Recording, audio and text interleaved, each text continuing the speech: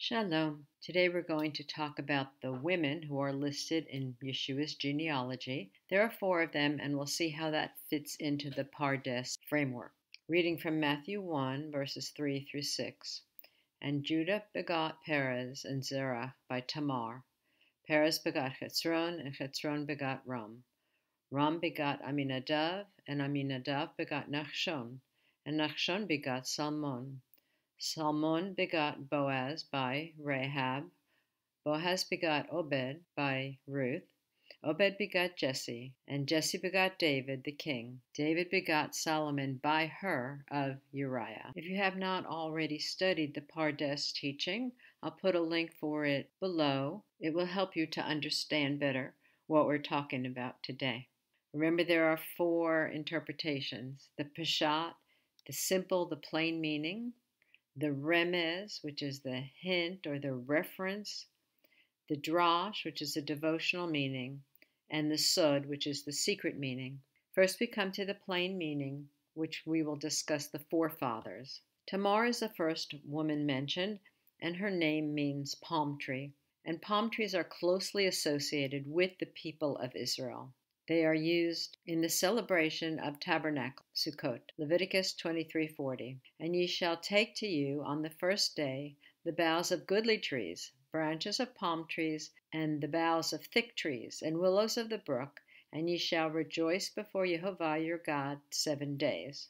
I've talked about the palm trees in a few other places. I'll put the links below for those. Exodus 12:5. Then they came to Elim, where there were 12 wells of water and 70 palm trees, so they camped there by the waters at the beginning of the exodus, of the migration away from Egypt. 2 Chronicles 28:15. Then the men who were designated by name rose up and took the captives, and from the spoil they clothed all who were naked among them, dressed them and gave them sandals, gave them food and drink, and anointed them. And they let all the feeble ones ride on donkeys.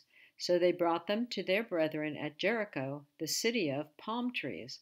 Then they returned to Samaria. Remember, Jericho was the first victory when the people came back into the land under the leadership of Joshua. This is my palm tree. I ate some dates a long time ago, and I set them in water for about a week, and then I put them in dirt. And they sprouted one by one. All 4 sprouted. I left with this one growing in the pot. Of course, I can't grow a palm tree here where I live, but it was a great experiment. This is what the beginning of a palm tree looks like. Palm trees are very similar to humans. They have male and female. They are upright, and they live about 100 years. They are a symbol of flourishing and of victory. In Psalm 92:19 we read, "The righteous will flourish like a palm tree." In Maccabees, we see the symbol of victory of the Jews against his accusers are the palm trees. They have a great longevity in terms of their seed. In the 1960s at Masada, they found a date seed, and they planted it, and it sprouted, and it grew a tree. So we have this idea of the tzemach, or the branch. We see the history of Israel and the state, the people being lost, really, and not having any country for 1900 years. And then suddenly, here comes the state of Israel in 1948. It is written in the writings that the palm tree is special because it bends, but it does not break. Here's a very famous picture of the original Judah and Tamar. He is haggling with her, and you know the story that she has played the prostitute. And actually, what we're going to see is that in all these women, there is some inappropriate sexual activity, which is kind of interesting because we're talking about the line of Yeshua. There are 2 other women named Tamar. One of them is a daughter of David, the sister of Absalom, and her brother Amnon falls desperately in love with her. And so he hatches a plot to lure her into his bedroom. From 2 Samuel 13:10 and 11.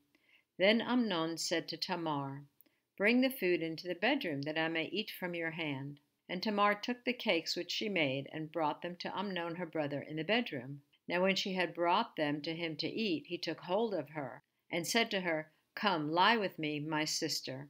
And she refuses. She says, look, go talk to Daddy the king, and he will surely let me marry you, and we can be together. She wasn't averse to that idea.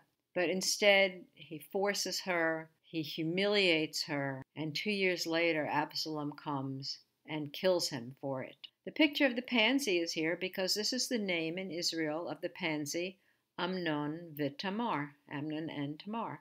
There is a similar two-color flower in Russia, and it is called Ivan da Maria in Russian, and it is a story of a brother and sister who are separated in childhood, and then they fall in love later without knowing that they are siblings. However, the story unfolds. They die in an embrace. And one famous poet in Israel translated this folklore from Russian.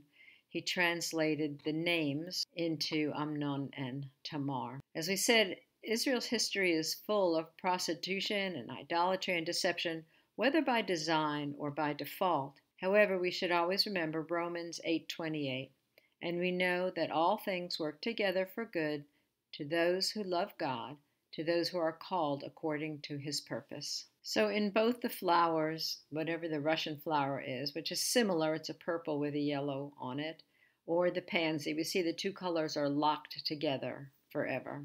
Next we come to the Remez, the reference to Messiah. And this is a story of Rahab, Rachav. Joshua 2:1. And Joshua the son of Nun sent out of Shittim 2 men, spy secretly, saying, Go view the land, even Jericho. And they went and came into a harlot's house named Rahab, who lodged there. There are some who have tried to twist this into making her a more virtuous woman, maybe just a hotel keeper or something, but the word means prostitute. In the end of the story, Joshua 6:25, Joshua saved Rahab the harlot alive, and her father's household, and all that she had, and she dwelleth in Israel even unto this day, because she hid the messengers which Joshua sent to spy out Jericho. So where is the hidden reference to Messiah? There are a few. One is that the men are up on the roof, hiding. Joshua 2:6. But she had brought them up to the roof of the house, and hid them with the stalks of flax which she had laid in order upon the roof. So flax is the plant from which linen is made. We see these men hiding. They're not visible. They're wrapped in linen. We also can trace the story of the scarlet thread. Joshua 2:18.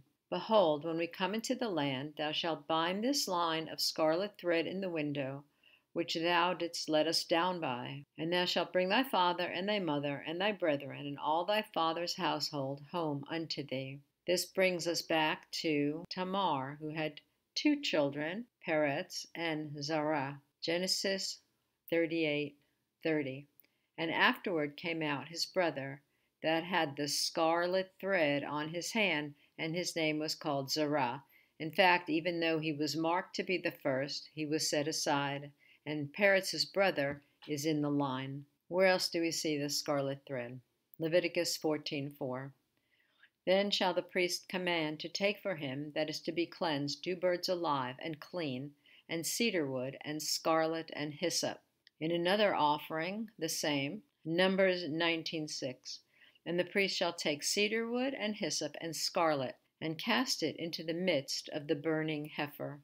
This is the statute of the red heifer, which appears to be quite mystical, but is clearly, in every aspect, a picture of the cleansing made for sin by Yeshua. In Luke 2:24, we see Yeshua's parents bringing him for his circumcision, and they also are required to offer a sacrifice according to that which is said in the law of the Lord. Here is a pair of turtle doves, the 2 birds, or the 2 young pigeons. Well, it does seem a bit shameful to associate Yeshua with this prostitution. It is entirely lined out as such in the Talmud. And this is how the rabbis think of his origin. The Gemara says, why did they call him Ben Setada when he was the son of Pandira? Okay, talking about Yeshua. It's not an obscure reference. They know who they're talking about. Rav Chisda says, perhaps his mother's husband, who acted as his father, was named Setada, but his mother's paramour, who fathered this mamzer, mamzer is the word for bastard or fatherless child, was named Pandira.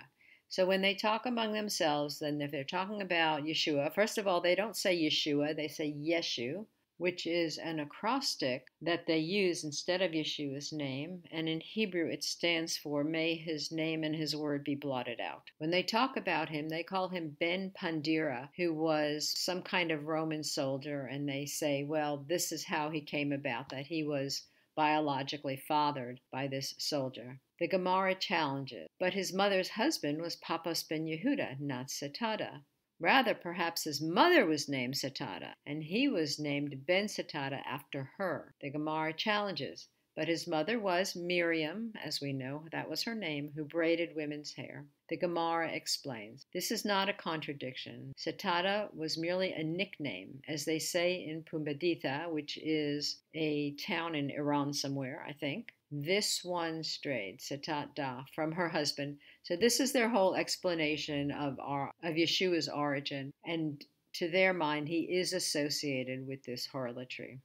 We come to the devotional meaning, the meaning where we search out for ourselves its relevance to our lives. And this is Ruth. The word Ruth means friend, and actually it survives in the English language as the word ruthless, without being like Ruth.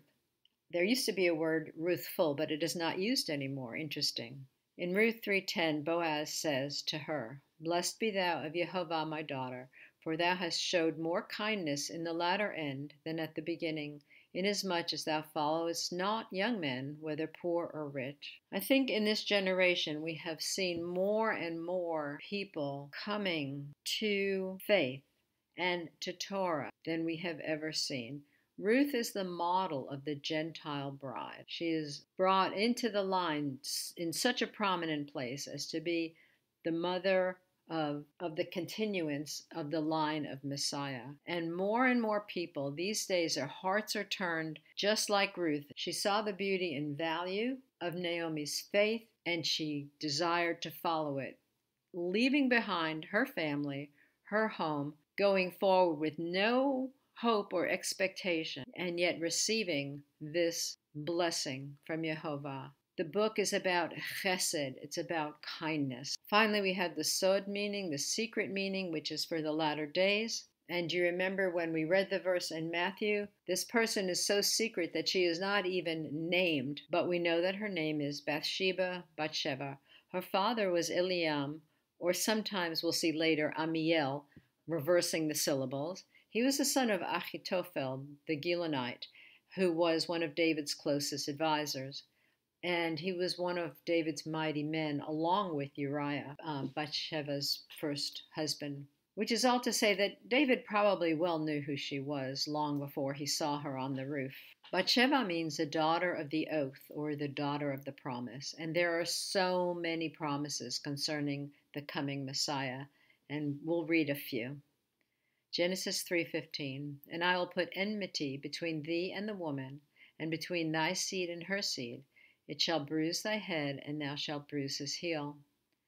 Isaiah 49:6, And he said, It is a light thing that thou shouldst be my servant to raise up the tribes of Jacob, and to restore the preserved of Israel.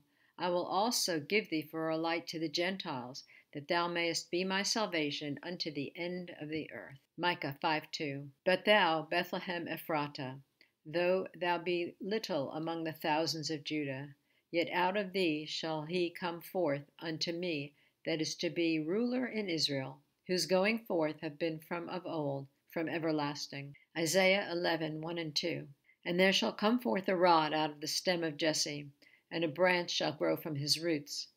And the Spirit of Jehovah shall rest upon him, the Spirit of wisdom and understanding, the Spirit of counsel and might, the Spirit of knowledge and of the fear of Jehovah. Isaiah 9:6 and 7. For unto us a child is born, unto us a son is given, and the government shall be upon his shoulder, and his name shall be called Wonderful, Counselor, the Mighty God, the Everlasting Father, the Prince of Peace.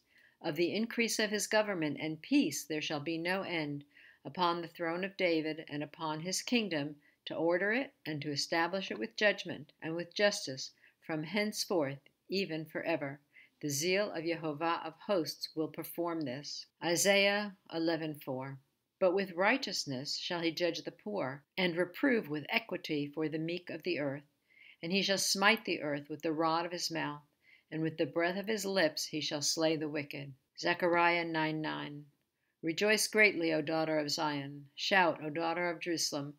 Behold, thy king cometh unto thee. He is just and having salvation, lowly and riding upon an ass, and upon a colt the foal of an ass. Just a few of the remarkable promises that Jehovah has made to bring Messiah and who he will be. It is interesting that when it talks about Bathsheba in Chronicles 3:5, it calls her by a slightly different name. And these were born unto him in Jerusalem, Shemaiah, Shovab, and Natan, and Solomon, 4 of Bathshua, the daughter of Amiel. If this is a scribal error, well, maybe there are no scribal errors in the Torah. They call her by a slightly different name, which phonetically could have been read Bathsheba, since the original document has no vowels, and since the bet of her name, Sheva, and the vav of this Sheva or Shua both have a v sound. But clearly she's the mother of Solomon. She's the daughter of Amiel, which we discussed earlier is the same guy as Eliam. And it turns out in 1 Chronicles 2:3, talking about Judah, the sons of Judah, Er and Onan and Shelah, which three were born unto him of the daughter of Shua the Canaanitess. This was Judah's first wife, and her name was Bathshua, tying the whole thing back to the beginning where we started. Now these women had 4 sons, PaRDeS, Boaz, Obed, and Solomon, and we'll talk about them next time. I hope you can see how things are so wonderfully tied together in the book that Jehovah has given us so that we can know his word. Till next time, Tasimata Einayim al Hashamayim, keep your eye on the sky, your redemption draweth nigh. Shalom.